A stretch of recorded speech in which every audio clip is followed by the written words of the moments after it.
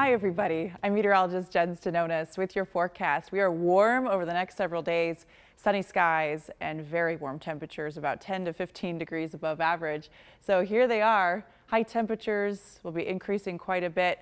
Overnight lows will be comfortable too. You can see some low 50s south and mid to upper 50s for many locations. And then Tuesday's high temperatures increasing. Inland will be well into the 80s, but cooler along the lake shores. So let's zoom in. So again, we're going to have temperatures inland mid 80s, but along the lake shores we will have cooler temperatures. Notice the highs for Silver Creek on Tuesday, upper 70s, Dunkirk, Westfield in the low 80s. And then further north, similar conditions. Well, inland, we're going to have temperatures nicely in the 80s, but along the Lake Ontario shoreline, Olcott, Wilson, Youngstown, probably even some mid 70s there.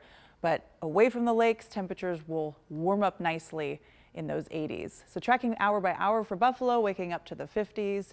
By 10 a.m. we'll be in the 70s, and then high temperatures in the afternoon, nicely in those 80s once again, some mid 80s. And then we will have temperatures increasing even more than that. High pressure in place to thank for that. We'll have a southerly flow of even warmer air coming in, more humid as well as we progress through the week. So Tuesday's forecast, another warm day, high temperatures in the 80s, will be sunny and a mild night for Tuesday night, lows around 60 degrees, mainly clear skies. Wednesday, more of the same. Each afternoon, though, we could see a few clouds developing just from that daytime heating. High temperatures still in those mid 80s on Wednesday and mainly clear at night and lows near 60. 7-day forecast. Remember, it will be cooler near the lake shores, as I showed you, by about 5 to even 10 degrees. And we're going to keep the sunshine around for several days. I mean, really right on into the weekend. Temperatures 80s for the rest of the week. Then the weekend will have a weak cold front dropping through. Right now the timing is late Friday night into early Saturday. Looking at a few clouds with that front. Also maybe an isolated shower chance.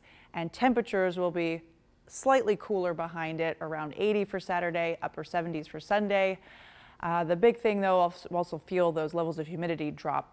So it'll be much more comfortable for the weekend and to start off next week. So similar conditions south as well, 80s for the rest of the week, sunshine, some daytime afternoon clouds developing. That's about it. And then that weak frontal boundary will make things more comfortable for the weekend and mainly dry, but we'll have to see just how much precipitation is associated with that frontal boundary late Friday into Saturday. Of course, we'll keep bringing you updates on the timing of that.